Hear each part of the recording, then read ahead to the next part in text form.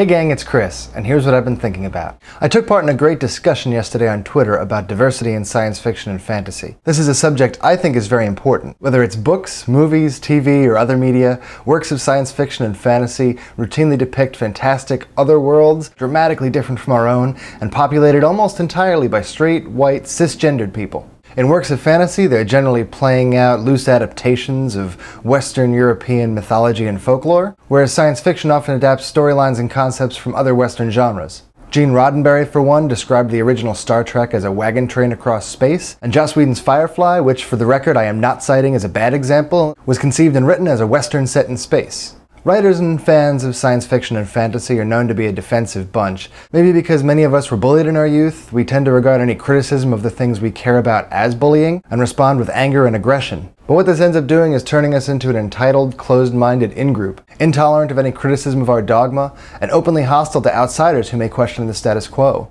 In other words, we become the bullies. It's something I have tried to prioritize in my own writing. If you've read my short story Nene of the Bayou, that originated with a very deliberate attempt to write a protagonist who was very different from myself. So one of the first questions that gets asked in any discussion about diversity in science fiction and fantasy is, why is this important?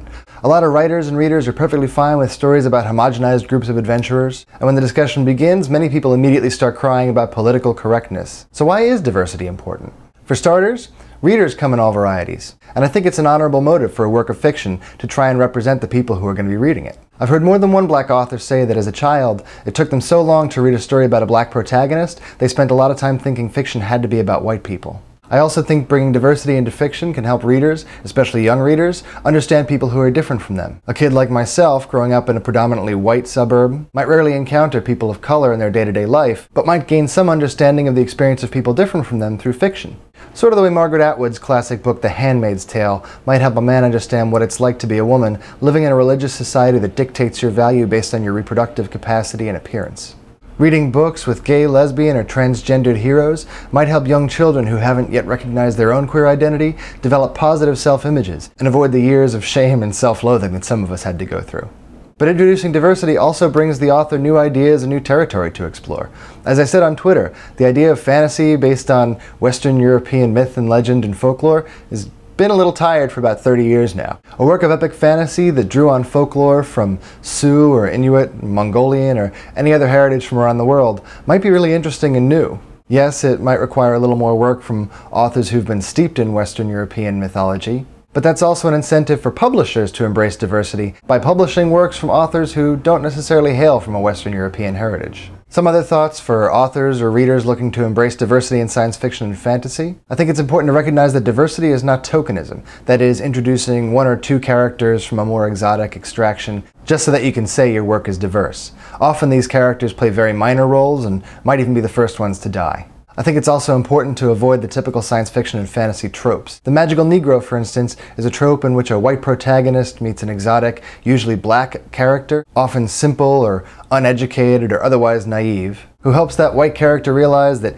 he or she has had the power to overcome their obstacles the whole time, and then conveniently disappears. Think The Legend of Bagger Vance, The Green Mile, or yes, even The Shawshank Redemption. How do you know if you're writing a magical Negro? Chances are your black or otherwise exotic character has no real complexity or conflict of their own. They're just there to teach your white characters a lesson and then fade off into the sunset. A similar trope is the noble savage, in which a character is brought from a primitive or undeveloped society into a civilized one, much more similar to the reader's own. But this character, despite being uneducated and naive, turns out to be much more virtuous than the civilized people around him, and all the white people learn a valuable lesson. As with any trope, I'm not saying you can't use these and still write a good story. I am a huge fan of The Shawshank Redemption. But if you are going to rely on these tropes, you better realize what you're doing and have a damn good reason. I also think it's important to consider that a character's conflict need not stem from the ways they're different from the norm. Like for the first 20 years there were gay characters on TV, every single story about those characters stemmed from the fact that they were either ashamed of the fact that they were gay, hiding the fact that they were gay, gonna kill themselves because they were gay. But there's no reason you can't have, say, a detective character who just happens to be gay, and the conflict has nothing at all to do with their sexuality, but just has to do with ordinary detective stuff. As a writer, you're not obligated to explain why a character is different from the norm. Like straight, white, and cisgendered aren't the default settings for human beings. I think a lot of us fall into that trap because we've been exposed to so much media that's dominated by straight, white, cisgendered people that we start to regard that as like the default model for human beings, and anything else is an exotic add-on.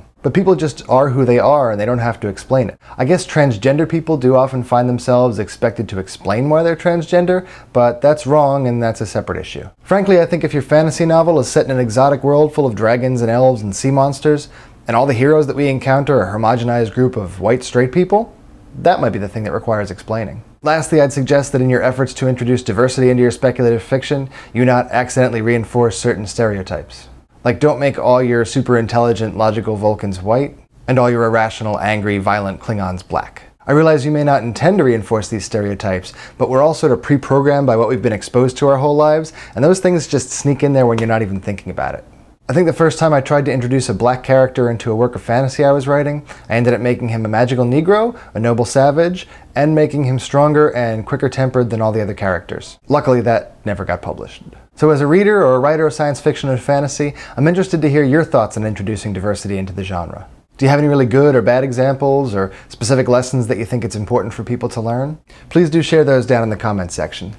I'll be back next week, hopefully with a bunch of video I'm editing from my vacation last week. So until then, thanks for watching, thanks for thinking, and thanks for not using stupid expressions like politically correct.